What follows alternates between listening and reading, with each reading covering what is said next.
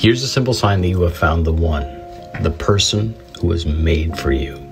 And it's this great quote that goes back to the French poet Paul Valéry, who once wrote, "Love is being stupid together."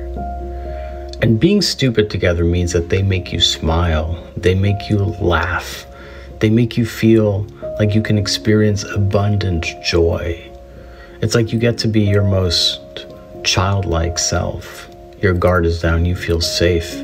It's like Dr. Seuss, who wrote that you know it's love when you find someone whose weirdness is compatible with yours.